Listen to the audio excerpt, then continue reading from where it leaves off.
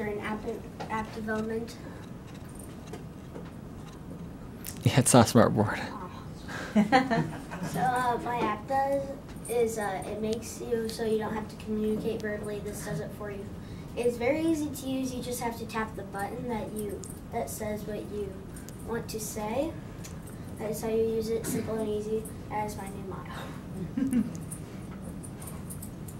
Some improvements for my app is adding more buttons to the app. It will do many things, including help mute people. It can be very helpful.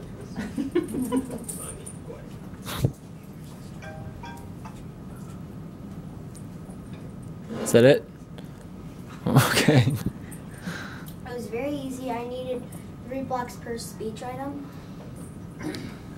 So like there you use like the button by clicking the quiet or whatever, the button, and you would drag it onto here, and it would like say, and then you would go to, well, there's like different items that you can use, blocks that you can use. So I drag text to speech onto the button thing, and then you go into a text box, get the text category up there, a snapshot, and then or a screenshot, I should say, and then you just plop it next to it and then type what you would want to say. Okay.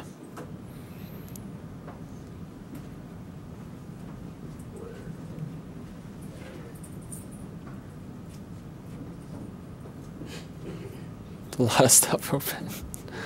Okay, so now we're gonna demonstrate it. It's a little bit laggy on the projector. The apps aren't really that laggy, so. Alright, you can go up and use the phone to build show up on screen. It's like if you tap the button, Hi. It would say like Hi. if I tap the button, hi, it would come out as hi. Hi. And you can say Yes. no. And I like it. stuff like that. Cool. Is that it? Cool.